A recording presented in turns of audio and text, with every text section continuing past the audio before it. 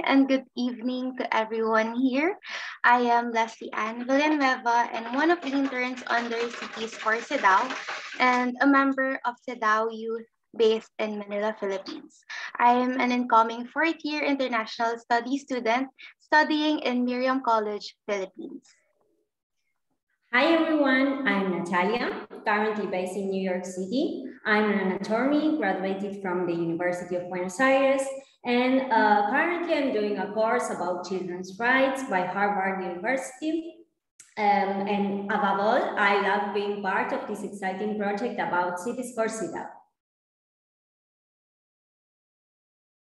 For today's session, our guest will be Krishanti Dhamaraj. She is the Executive Director at the Center for Women's Global Leadership. She is a feminist and a human rights activist with over 25 years of experience working to advance the rights of women and girls.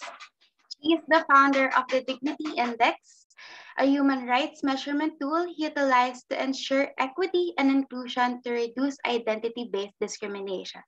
Previously, Dhamaraj was the Western Regional Spokesperson for Amnesty International USA.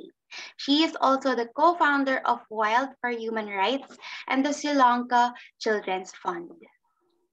Not only that, but Mrs. Dhamaraj serves on the steering committee for the Feminist Alliance for Rights and the board of directors of IDX. Is a member of the Spotlight Civil Society Global Reference Group, a trustee of the International Roundtable for Sustainability and the Northeast Women's Network in Sri Lanka, and is on the advisory boards of Amnesty International, the Human Rights Project of the Urban Justice Center, South Asia Democracy Watch, and MAGIC, an organization enhancing the well-being of those living in Tibet. She has also served on the board of directors of Amnesty International, Women Law and Development, Horizons Foundation, and the Center for Asian Pacific Women. Under her leadership, San Francisco became the first city in the US to pass legislation implementing an international human rights treaty. As a result of passing CEDAW in San Francisco, the city implemented a gender analysis in departments that assessed employment, programming, and service delivery and resource allocation. Currently, this public policy strategy is being implemented in cities across the United States. She has received numerous awards for her cutting-edge work, conducted training, and lectured extensively in the US and abroad. Ms. Dhamaraj is an MBA from the Haas School of Business, University of California at Berkeley. Without further ado, let us all give Mrs. Dhamaraj all our warmest greetings in our chat or reaction emojis. Hello, Mrs. Krishanti. Anything you want to add to your introduction? No, it was daunting and humbling to listen to it. I'll try to live up to the best of my ability. That's great, Ms. Dhamaraj. Also, before I start, I would like to inform everyone that you are free to ask your own personal questions. Please don't hesitate to send it in our chat box. With that, let's start with our first question. How did you know about CEDAW? Why did you decide to dedicate your time to it? And how did it pave way for you to become aware of cities for CEDAW? Thank you for the question. Thank you for the warm welcome and for spending this time with us. And good morning and good evening to those of you who are in the East Coast, sorry. So the first question is about how did I get to know about CEDAW, correct? And then what made me join Cities for CEDAW? Yeah. Okay, all right. I've known CEDAW as long as I can remember human rights, right? So I started working at Amnesty International when I was a student, when I was a college student. And CEDAW was very much a part of the conversation, right? However, United States is the only industrialized nation not to ratify CEDAW, right? So it was very important as a person who wanted to do human rights, right?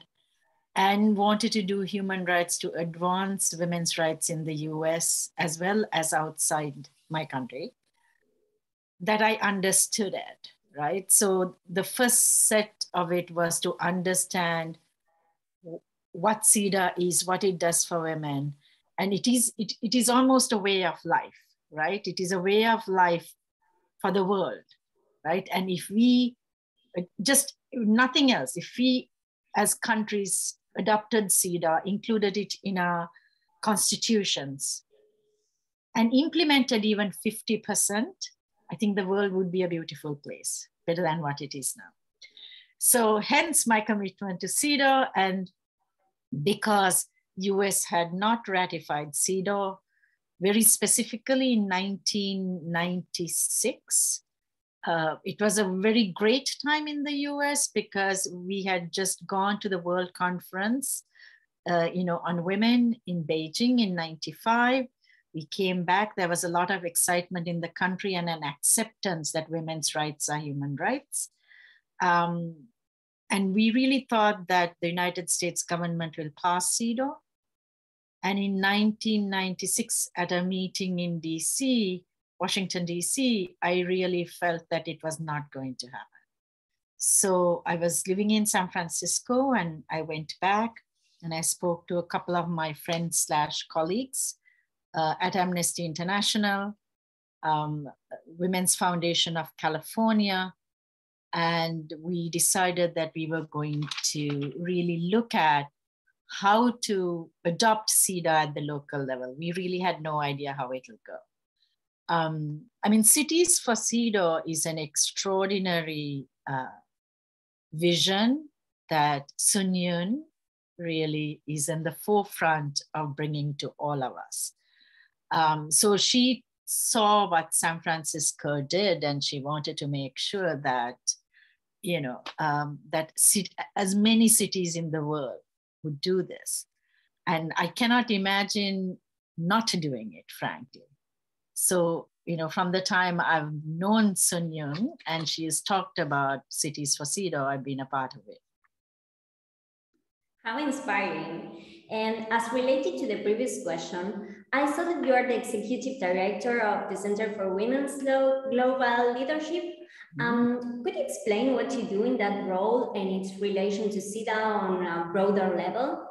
Yes, very good question. The Center for Women's Global Leadership is 30 years old, right? It got started in 1991, before many of you were born, really to respond to the level of violence that women were facing. Because back in the day, and to an extent now, violence against women is considered like a private act, right? And therefore, it is like it doesn't take priority when you think about public policy, investing in eradicating violence, right? And is not part of a national discourse in any country, right? When a country talks about peace and security, ending violence against women is not included, right? So our founder, Charlotte Bunch, along with a group of women who were gathered actually in our office in Rutgers University, New Jersey, who used to come together for 3 weeks to talk about feminist leadership and how to propel it globally, came up with the idea of the 16 days campaign to end gender-based violence. And I know you run it in your university. You run the campaign. So that was like the beginning of the Center for Women's Global Leadership's work. So up to now, we work around ending gender-based violence against women, right? And we run the campaign, the 16 days campaign from November 25th to December 10th. Along with that time, right? And if you really look at violence is really an indicator of gender-based discrimination in one of its extreme forms, right? So if you are to really eradicate violence, then you have to really address reducing and eliminating gender-based discrimination, right? So that is the inextricable link between CEDAW that really provides step-by-step guidance in how to reduce discrimination and achieve not formal equality, but substantive equality. That means equity and equality put together, right? Which is really important for women, because formal equality is like sending all girls to school and all children to school, right? Substantive equality is about the result, right? How are those girls treated? Do they have programs and subjects that really change the way they will understand and learn? And then will they graduate? That is the result, right? So CEDAW allows for that. And that is the beauty of CEDAW, right? So if we can really achieve and implement CEDAW, then the level of violence in the world can reduce. So that is the broader connection of the work that we do at the Center for Women's Global Leadership. So my specific job includes setting policy for the organization, speaking, engaging in global advocacy, developing strategy for national and regional work, right? And fundraising. That covers it. Indeed, violence against women has been overlooked for such a long time. And I also appreciate how you emphasize how violence can exacerbate the already existing inequalities that we experience. And since we are already talking about your experiences, I'm also curious about you being the co-founder of Wild for Human Rights. Could you tell us about your experience in that role and how did it shape your perspective of leadership and promotion of women's participation at a personal level? Thank you. Very, very thoughtful question. It brings my whole world kind of together. So as I said, I was working at Amnesty International in the Western region in San Francisco. And I went to Beijing, as part of my work. I was doing women's human rights work. I was preparing Amnesty's work and portfolio and campaign work in preparation to go to Beijing, right? And Beijing was a watershed moment. It changed the lives of everyone who gathered there and those who engaged in that process, right? There were two things that happened. I noticed, and most of us who went from the US noticed that everyone else who came from other countries had a national agenda. They knew how to lobby their governments. They had very specific demands from their governments. Canada to France, to Mexico, Philippines, India, Sri Lanka, everyone, right? They had their agendas and they were advocating for women's human rights, for the Beijing Platform for Action, and they were advocating for their national agendas. Based on my experience at the World Conference, US was the only disorganized country as a collective to go into China and then demand accountability from the Chinese government and talk about women's human rights with no national agenda. We actually going in were somewhat polarized, right? We had women of color were separated from European American women. Indigenous women couldn't even make it. There were women who were Tibetan women who were living in the US who went, who had their own agenda. We looked very fragmented. And in Beijing, we had an opportunity, because Hillary Clinton there said women's rights are human rights and human rights are women's rights once and for all.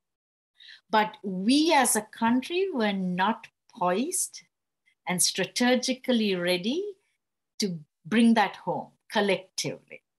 Right? But we did a lot of work globally. I mean, there are women from pretty much in the New York area, very specifically push the envelope, including the Center for Women's Global Leadership, for global rights, right? So I felt that it was a huge opportunity lost, and that we did not have a human rights agenda within our own borders. And we could not hold our government accountable, the United States government accountable in that arena, right? So I came back, I quit my job at Amnesty, not always smart, but I did it. And my boss was very nice, and she supported me starting Wild for Human Rights.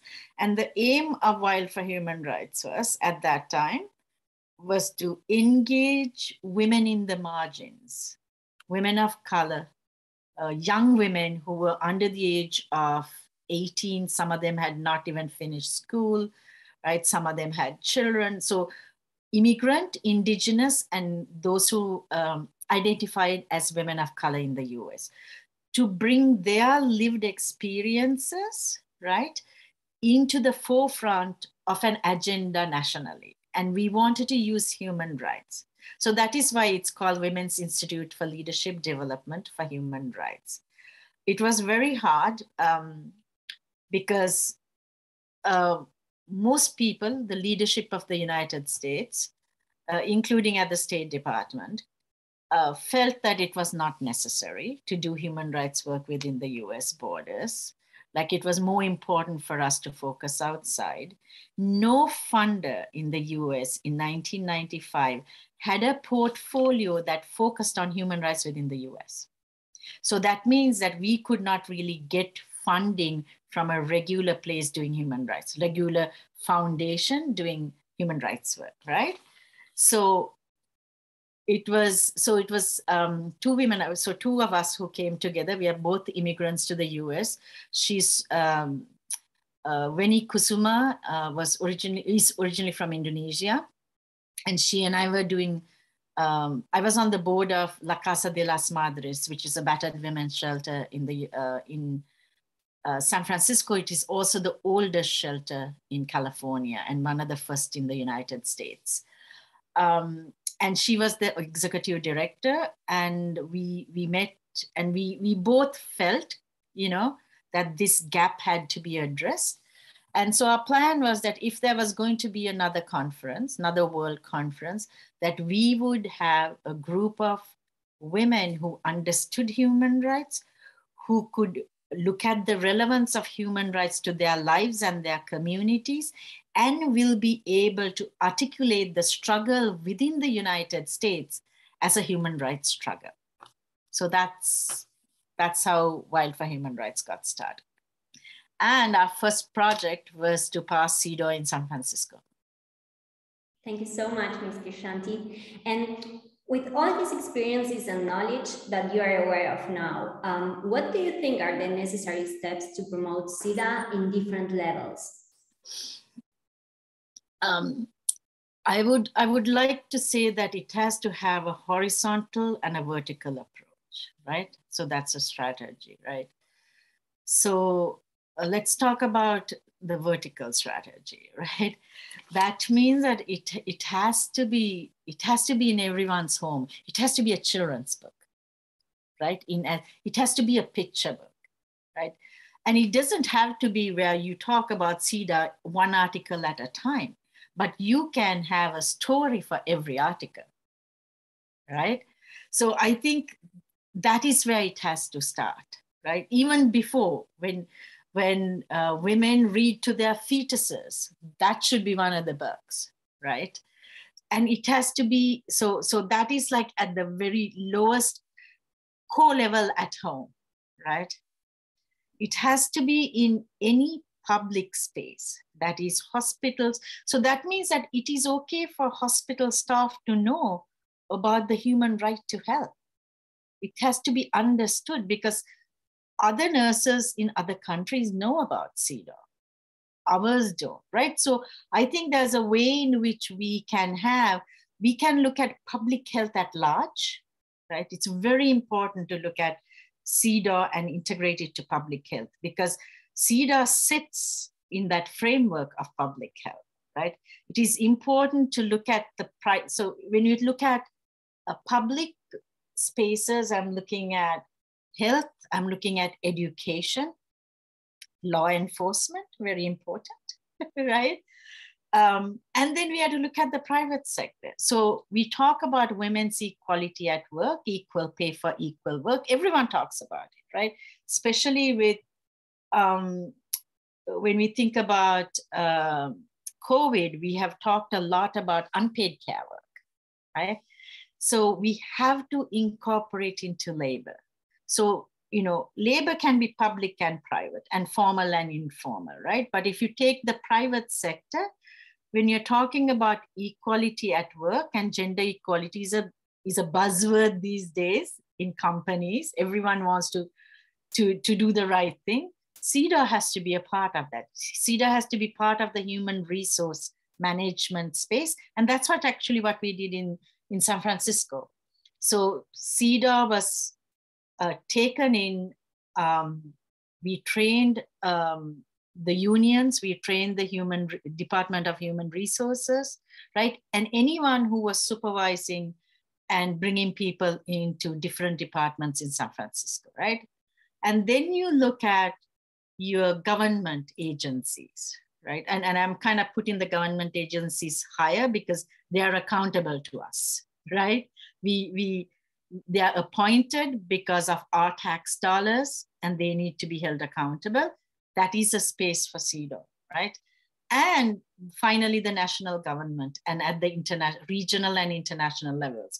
So if you're looking at humanitarian spaces, CEDAW should be part of that space, right? Any war, right? Anytime we are talking about women's rights, CEDAW has to be a part of it. So that would be like the vertical approach, right? And horizontally, it is about every place where humans inhabit, right? And that includes men and women, that includes both boys and girls, right? And it has to happen at every level. Wherever we inhabit, CEDAW has a role in it. So that's my wish and my kind of ideal dream. Thank you. These are such comprehensive and inclusive ideas. I am also hoping that this would be applied here in the Philippines. But we have to agree that not everything is always smooth sailing and there will be always bumpy roads along the campaign. Considering that, what are the challenges that you have experienced in the campaign? How did you overcome these challenges? So I will tell you a secret. So both our countries, Philippines and the United States, is going through a very difficult time. You have a new president, okay? I won't go into detail, but we just walked out on abortion being a right and access to abortion, right? So we have taken like huge steps back. And if CEDAW was to be passed now or negotiated now, right? I think people would dilute that language, right? When I say people in office, people in government, member states, right? We as activists have a choice. I'm not saying that problems should be ignored or we should gloss over, right? Or kind of pretend that they don't exist. Problems are very real. But if we engage only in reacting to problems, we would not know where we are going. That is the fundamental difference in activists and the religious right. Religious right and the conservative agenda is very clear where they're going, right? They know they don't want women's human rights, right? And they know what they want. They want to ensure that they are in control of women, right? And we are constantly reacting. So challenges I will talk about, I think it's really important for me to, before we end, for you to recognize that it is always important to have your purpose be positive, right? So if your purpose is very, very clear, it can be very simple, but very clear and not in the negative language, but in the positive. It's not ending discrimination, but achieving substantive equality or achieving rights, right? Then you're focused on that and not necessarily, right, in the horrible stuff that's happening to us that is exhausting to respond to. So, but if you do keep at what is important and your eyes on focus on that prize that you want, the challenges that you face, you will react only in response to what you want, not in response to what is happening at a big level. I don't know whether I'm making sense, okay? So for example, for CEDAW in San Francisco, it was a time when affirmative action in California, that's Article 4, temporary special measures, were completely destroyed. Like people voted not to have affirmative action. So like a group of us were asked to speak on television about what CEDAW how CEDAW would be different and whether it'll break that law that just got passed. And so we came up with a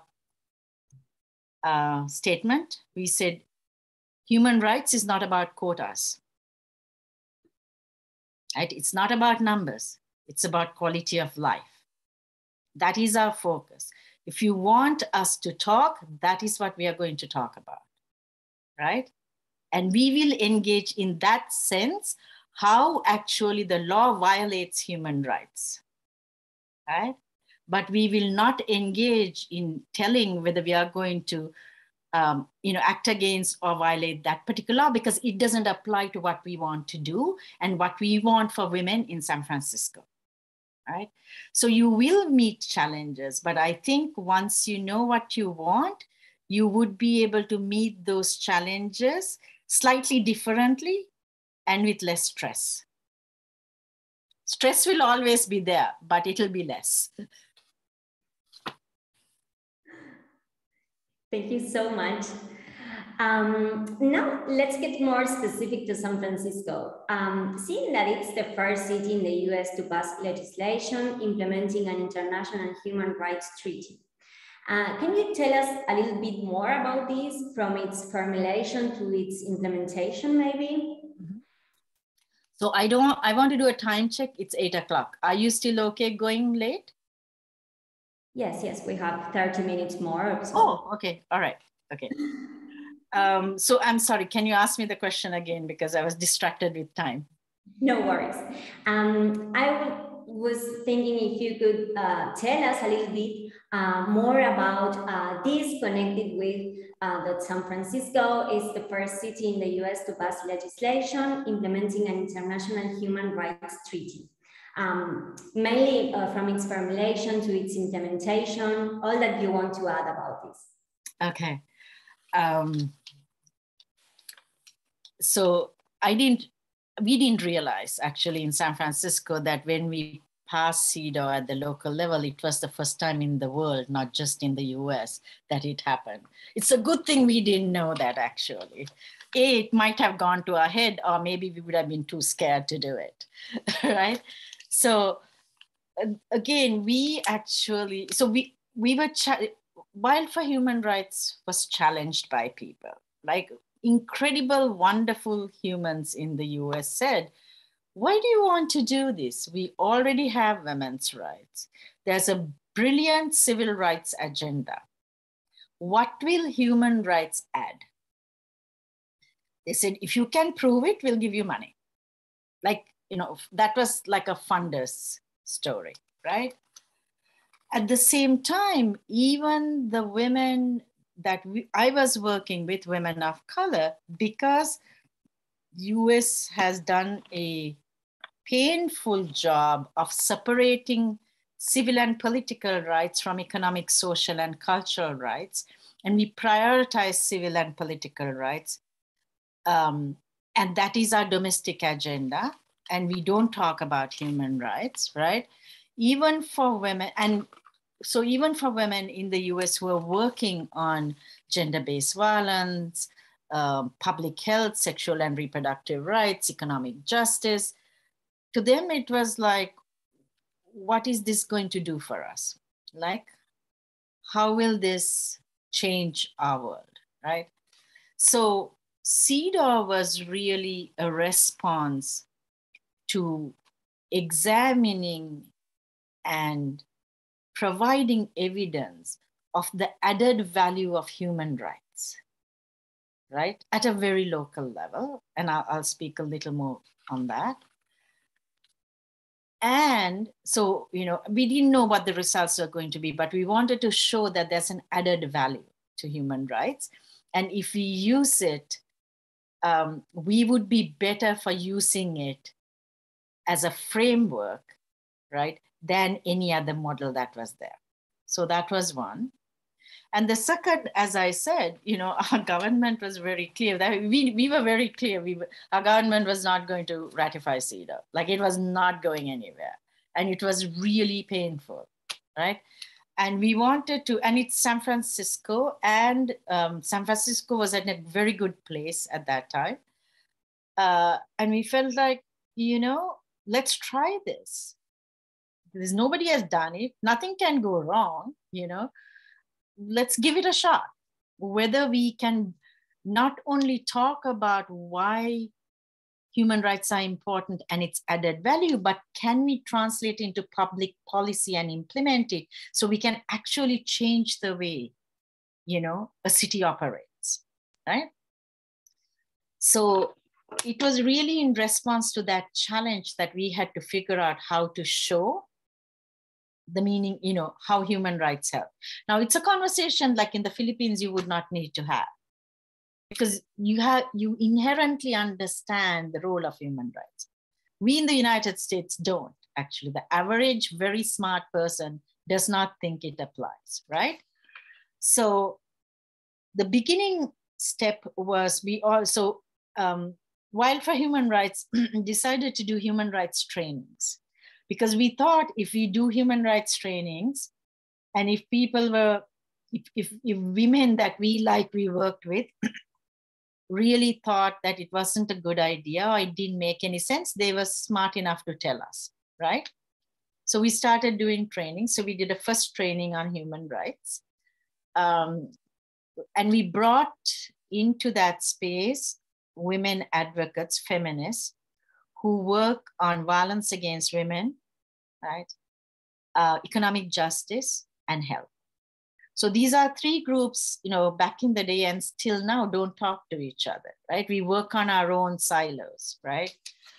And we told them that if they use human rights, it shows the interdependency of rights. That means that you can't end gender-based violence if the health agenda is not a good one, right? Like, because public health needs to be there, the health services have to be there. So you need to really work with those who are working on reproductive rights and health, right?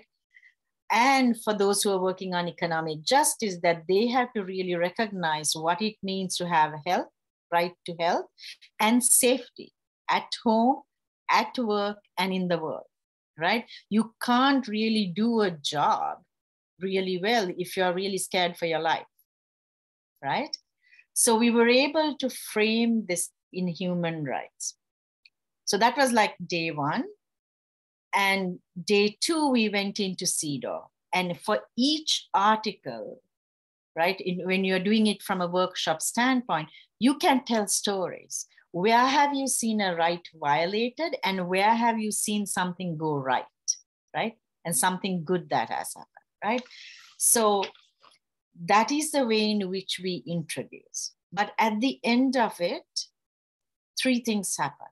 One is that inherently it showed that women will be able to work together regardless of their subject area, right? Their silo, right? That it forced them to see the interdependency of their work, right?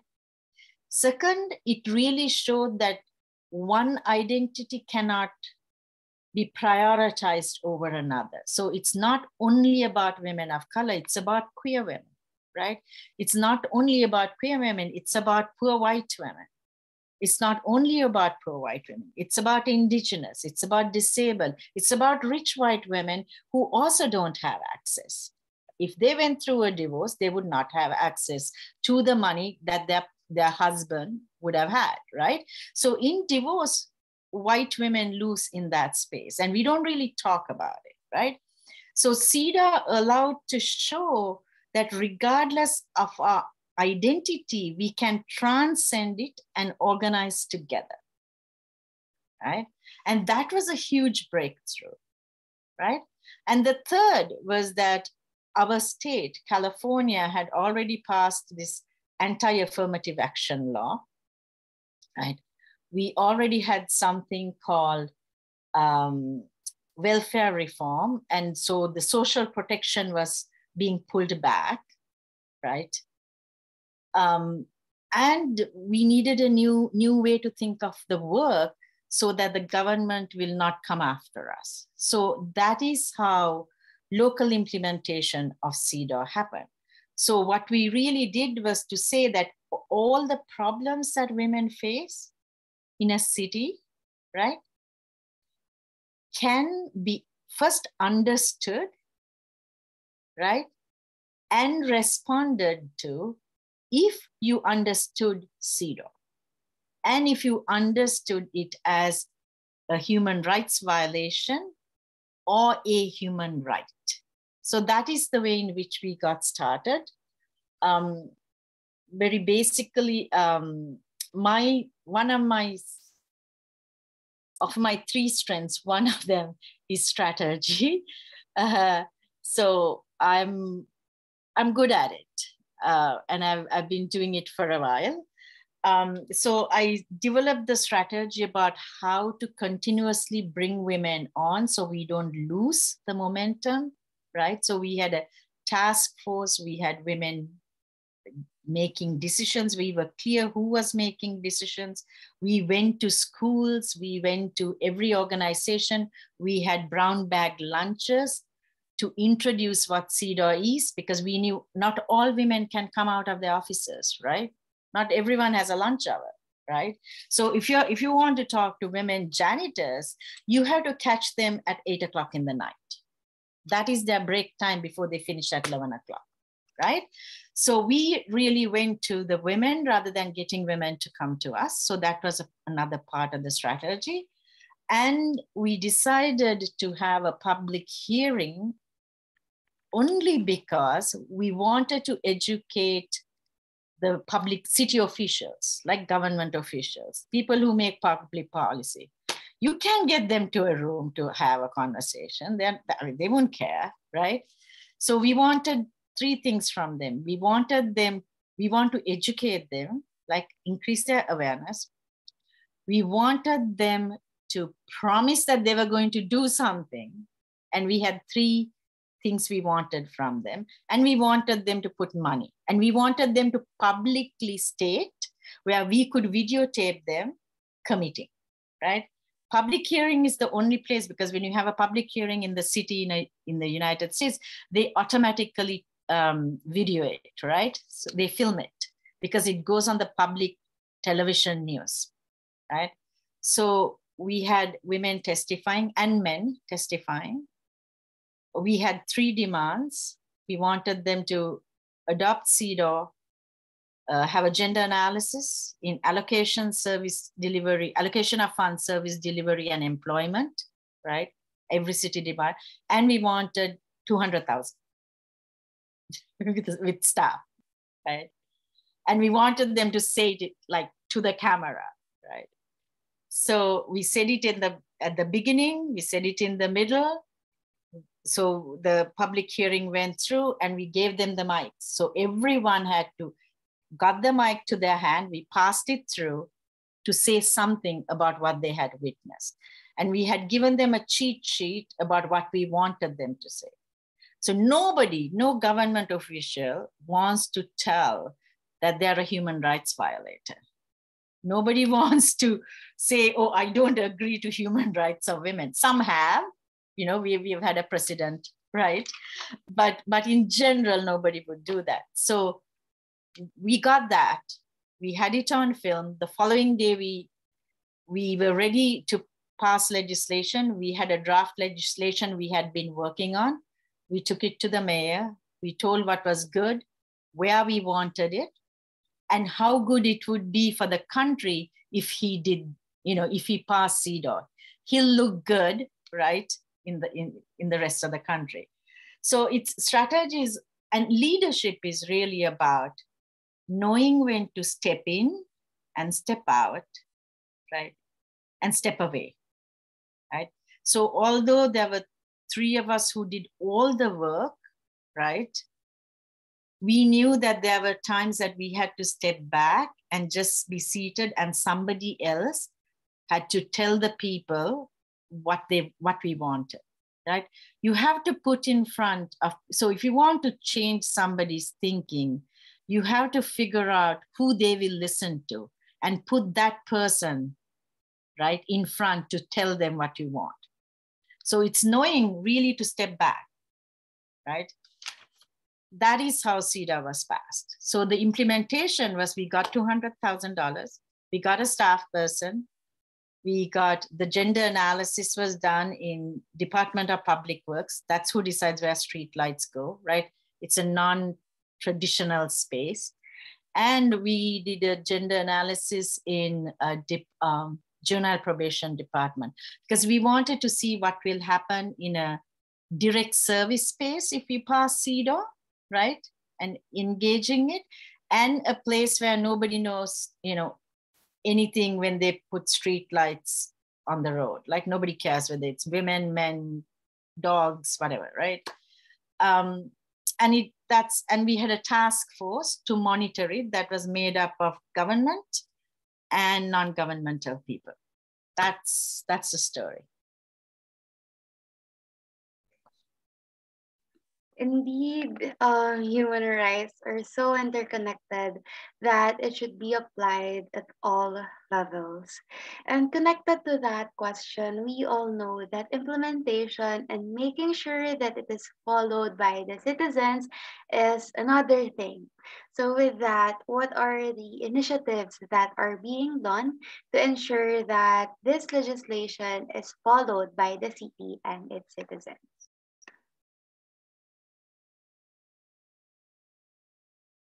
I'm sorry, was there a question in that? Did I miss it?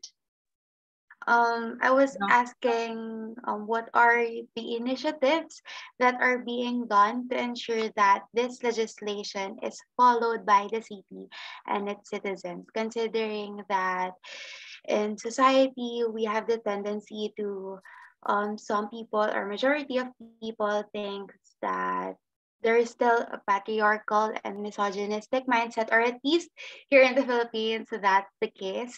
So there may be legislations, but it's not really followed because of these mindsets. But in San Francisco, what are the initiatives that are being done to ensure that it is followed by the city and the citizens itself? So remember at an early stage, I said that you have to really figure out what the purpose is. Like, what do you really want at the end? CEDAW is not what we really wanted, right? CEDAW is the means, right? What we really wanted was that every woman in San Francisco, whether she was a citizen or not, whether she was gay or straight, or disabled or able-bodied, regardless of who she was able to thrive. Right? And that is a tall order, right? To want everyone to thrive. It wasn't good enough for us to say like, oh, she has to be safe. She has to be beyond that, right? She has to be a contributing person. She has to have joy, right? And we felt that CEDAW was one way to get there. So because of that, we recognized that passing CEDAW was only the first step. While we were passing CEDAW, we were getting ready for the next 5 years, right? So there were a couple of things we put in place. And we continue, I think the city is continuing to put in place. But there were certain things, when you're an NGO, when you're an activist, once a piece of legislation is passed, you have like no authority on it, right? You can scream from the outside, but you're not the implementer, right? So then that means that you have to make sure those who make decisions in the city, right, and those who are implementing public policy are closely aligned with you. Otherwise, the timing is wrong. Okay, so you could see some cities have passed CEDAW, but no implementation is happening, right?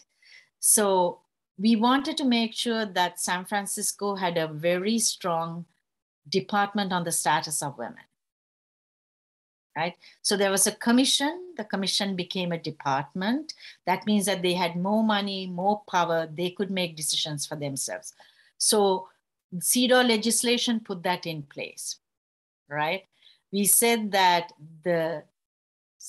so we also had a human rights commission in San Francisco, and we were very worried the mayor, who really loved the director of the human rights commission, would want it there, right?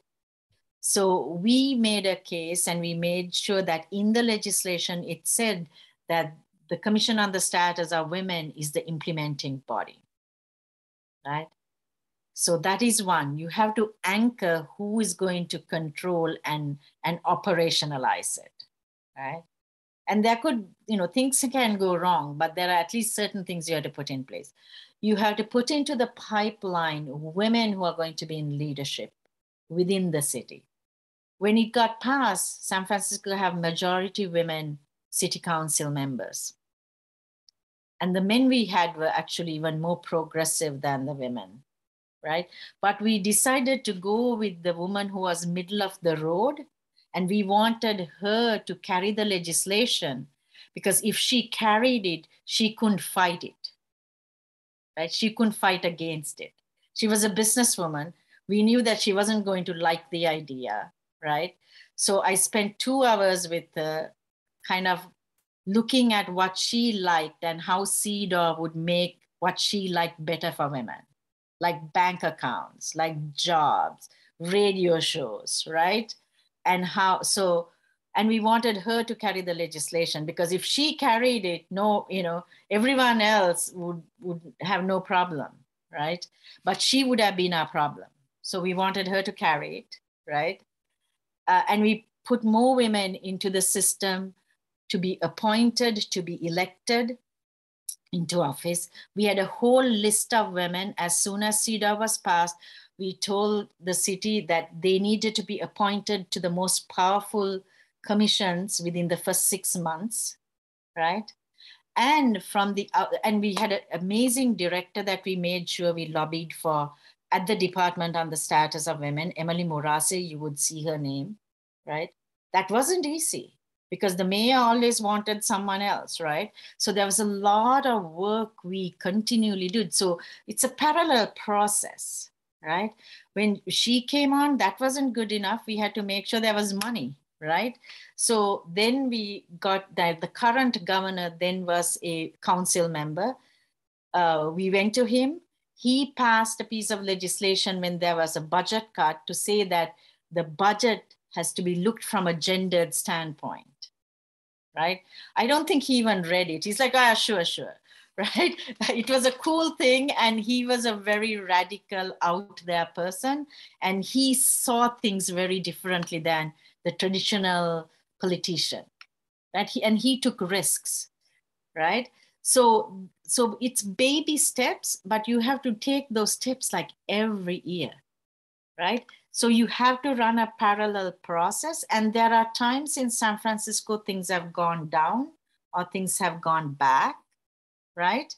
But nevertheless, it moves forward. So I have left San Francisco, so I haven't been there for 7 years, but the work is continuing. And all of us there were 3 of us who helped push it through. Patty Chang, who was the executive director, the president of the Women's Foundation of California, Dr. Cosette Thompson, who was the head of Amnesty International, and myself, and a team of young women, right? And we have all gone, but the work is happening because the first 10 years, we put things in place, right? So we knew that it was a 10-year journey, and we committed, the 3 of us, that we were going to work no matter what, right? So that is kind of how we balanced it. Thank you so much. I have two more questions. One is, where or how do you get your support to ensure that resources are enough? Are there international, national, and local support? And the other question is, are there ways or tools to measure the impact of Cities for CEDAW campaign or other women's rights initiatives? Maybe the second one should be answered by Sun Yung, right? So for the first one, are you asking about resources for the city for passing and implementing CEDAW, or for the organization? The first one.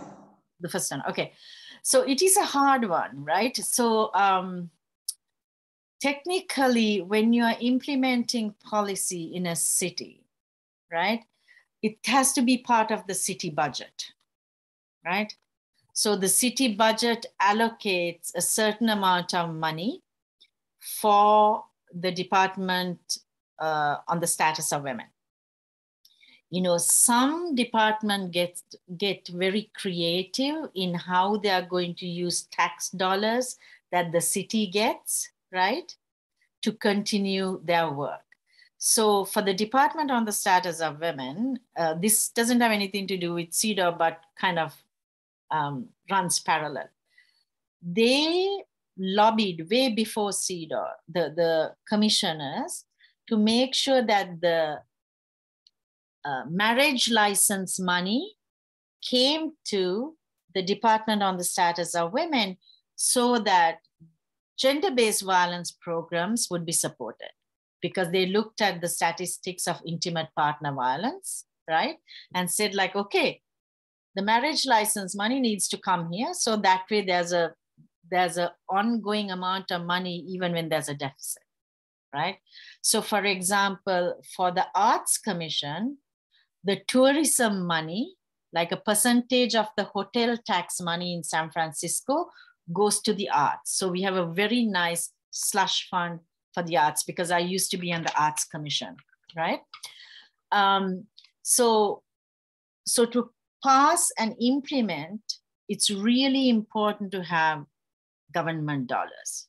However, there is more work to be done. Like if you're running trainings, you have to give food to the people who come for the trainings, right? If you want to inform people about how to even integrate CEDAW into your proposal writing, your evaluations, all of that require money that you can't use the government money for, right? So there's something called Friends of the Department on the Status of Women that got started, and usually every department has this group of friends. That means they are like the fundraising arm, right? That allows you to have cash that you could use for these other, like for travel, to go speak, to bring a speaker, right?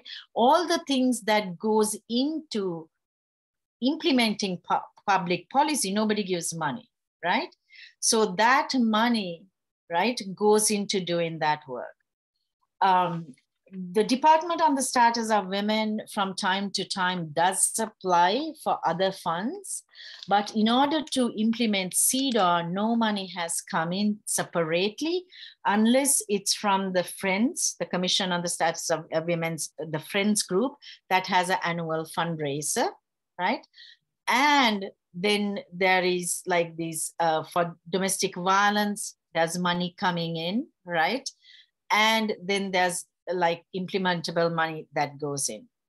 Now, after I've said that, I can say that it also depends if you can be very smart about bridging other departments in, right, to solve a problem, then everyone puts in money for that particular reason.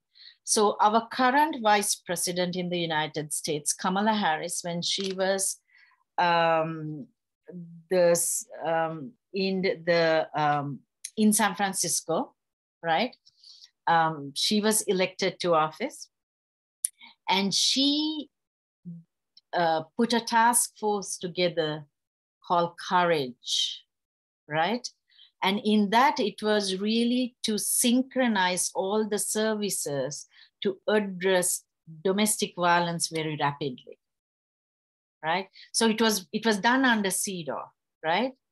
Justice and courage, right? So they use CEDAW to really say that all departments must come together to protect women's human rights. And very specifically, the act was to address intimate partner violence. After that work was done, San Francisco went for like 17 months without a femicide because we responded. So there are ways in which you could think about doing work where money alone doesn't solve the problem, right? So a lot of collaborative work actually helps not only in government, also actually in our own work as NGOs. So I think that other question is for really Sun Myung.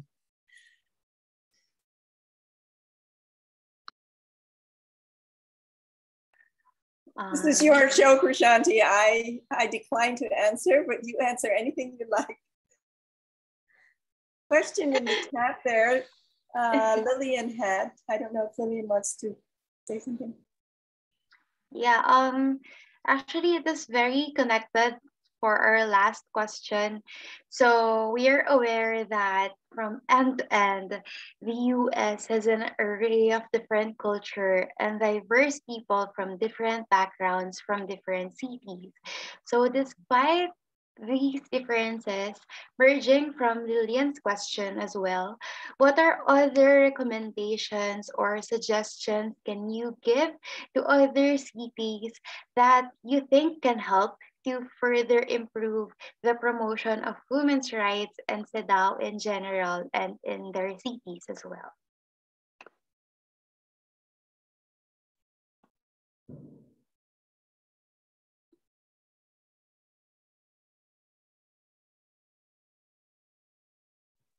You are muted, Krishanti.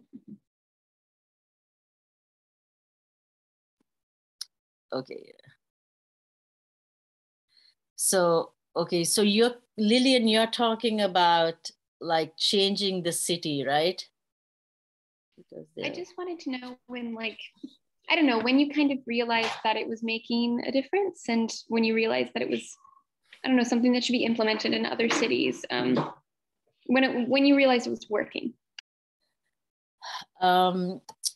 We realized actually when we started doing the gender analysis that we were onto something, because the gender analysis was not where somebody went into a department and checked boxes and monitored them and, you know, looked at like the way typically human rights reports happen, right? You look at violations, right? The gender analysis was a set of questions we gave the department to answer. And it was a very conscious decision. Partly because the Commission on the Status of Women said like, oh my God, they will hate us, we can't do this, right? Because if one department goes to check on another department and it's the women's department already, like they thought like people are going to, all the other departments would hate them. So they flat out said, you can't do this, right? However, we will help you do it, right? So then we thought that if each department engaged in answering questions, they might not answer them accurately. However, having to answer that question would get them to start thinking about how they were running their departments, right? So it was very much of an indirect approach, right? And we fortunately succeeded in that. So lots of the system was set up like in like the way the international CEDAW committee operates. The CEDAW committee has governments coming and reporting, right? And then there's a shadow report, they are asked questions. You know, the government provides their report, the CEDAW committee reads that, they have a better understanding of what else is happening, then they would ask questions and give recommendations. That is the model we used.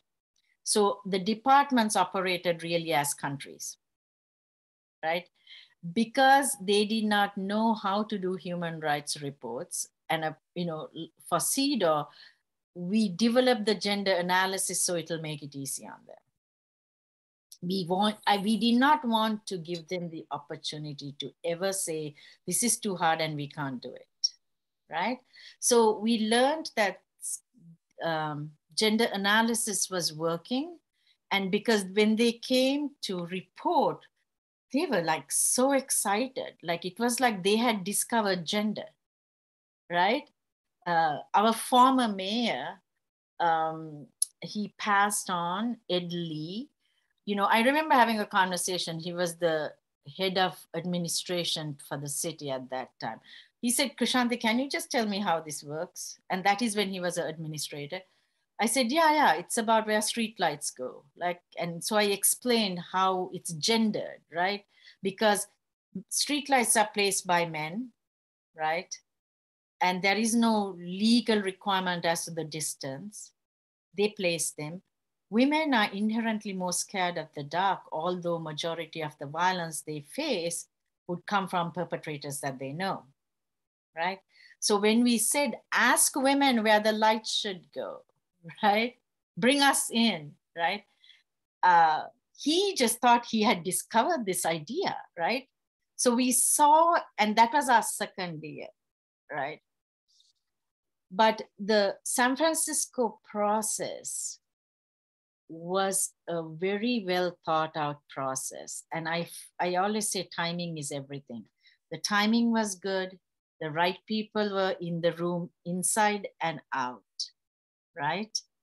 And there was a need, right? And we worked for 18 months before building the ground, right? So other cities have passed and some cities are doing brilliantly, right? It wasn't easy for us to really go ahead and start doing it elsewhere because funders really didn't feel that they were ready to accept it, right?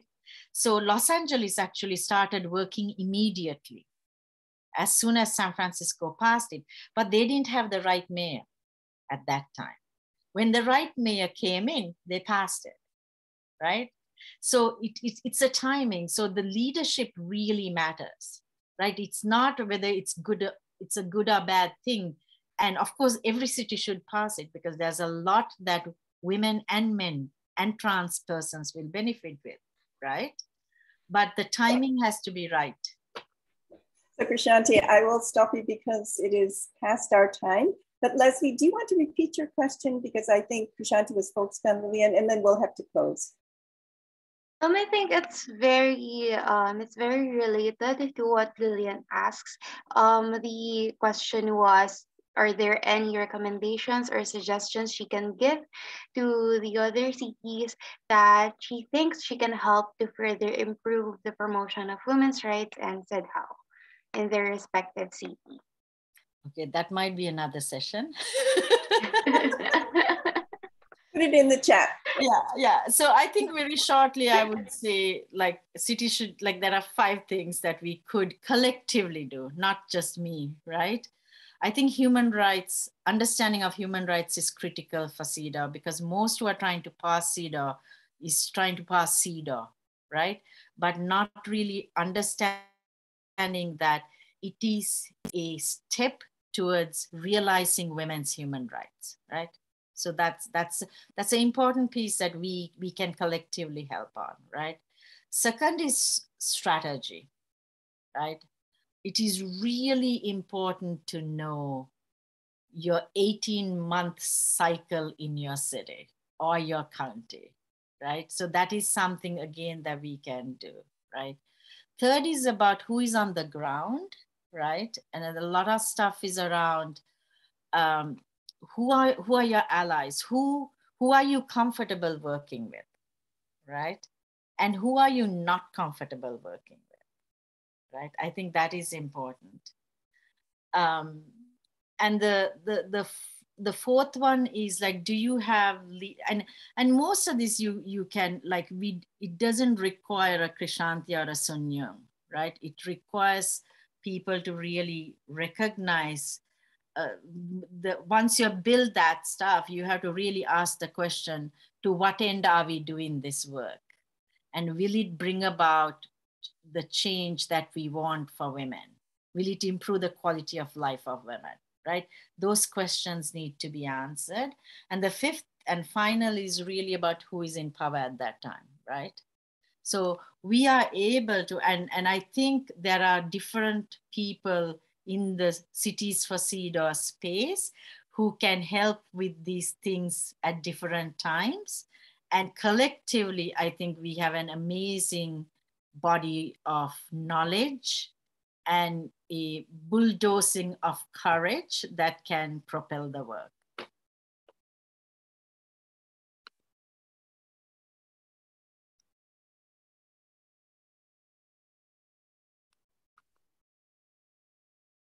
Thank you so much, Krishanti. Thank you for your amazing explanation of everything.